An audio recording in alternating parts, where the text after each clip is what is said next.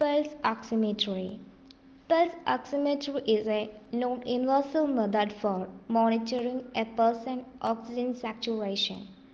Peripheral oxygen saturation readings are typically within 2% accuracy of the more accurate reading of arterial oxygen saturation from arterial blood gas analysis. Is a tiny device that usually slides over the fingertip or clip on your earlobe. Infrared light refraction to measure how well oxygen is binding to your red blood cells. Principles of pulse oximetry. Oximeter works by the principle of spectrophotometry, the relative absorption of red that's absorbed by deoxygenated blood, and infrared that is absorbed by oxygenated blood. Lights of the systolic component of absorption waveform correlates to arterial blood oxygen saturation. How to use the pulse oximeter. The steps involved. Step 1. Position your finger in the device correctly, pointing towards the LED light waves. Step 2. Wait for half a minute.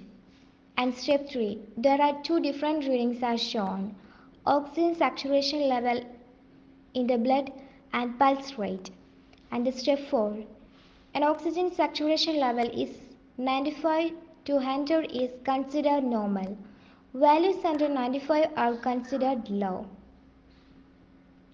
Pulse oximeter can just indicate that you are having that infection or not. Avoiding the infection depends on your activities. Never evaluate the precautionary measures casually and also suggest your level when follow each of them. In case you are suspect that you may be infected, isolate yourself and get in touch with a doctor. Two light-emitting diodes, red and infrared, are positioned so that they are opposite their respective detectors through 5 to 10 mm of tissues. Measurements of relative light absorption are made multiple times every second.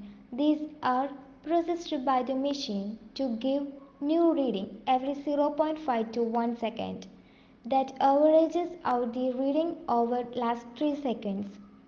Pulse oximetry is used to assess how well a new lung medication is working, to evaluate whether someone needs help breathing, to evaluate how helpful a ventilator is, to monitor oxygen level during after surgical procedure, to determine whether someone needs supplemental oxygen therapy.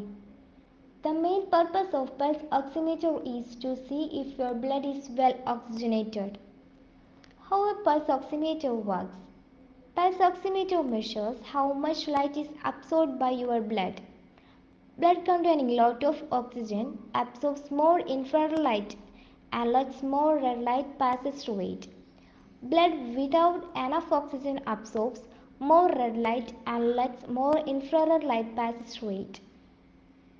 There are three types of pulse oximeter: fingertip pulse oximeter, handheld oximeter, fetal pulse oximeter. For home use, fingertip pulse oximeter is best. The parts of pulse oximeter.